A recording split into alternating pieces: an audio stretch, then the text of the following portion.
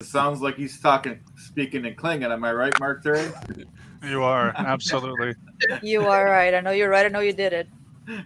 No, but Klingon is based on the Welsh language, so I might be able to pick up a little bit here and there. So, just, you know. Is it really? Welsh. It really is. You never know, I might come I back. never knew that. But I bet you Mark knew that. Of course I did. Come on. Of course he did. I love in Welsh they say "s." That's a cool sound. Double L's.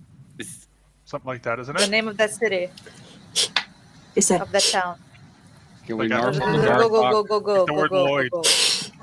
Like Lloyd is. Lloyd. Lloyd. Yeah. Lloyd. Like that. Wow. Awesome. Wow. Lloyd.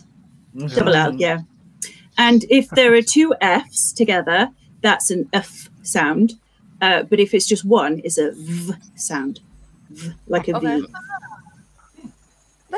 That's Well, okay. yeah. That's good I information. can see that. Yeah. That's actually that's actually true in English too. Like, not officially, but like off with two F's and then Off. of in the middle of Yeah. words, like of coffee. Yeah.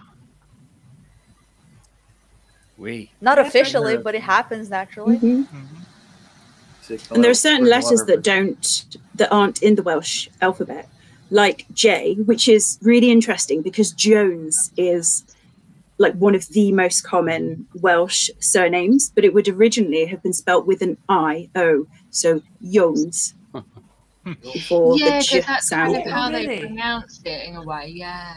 That Mhm. makes sense. Jones, yeah, and Cool. and shop instead of SH, it's SIOP, shop.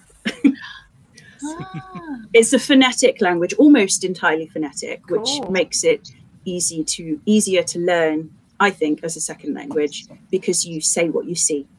But then, nice. like other languages, there are certain mutations that you just have to listen out for and get used to. You can try and learn them by rote, but you're better off just immersing yourself. So all come to Wales, come and immerse yourself, and I'll take you on a tour of all the castles.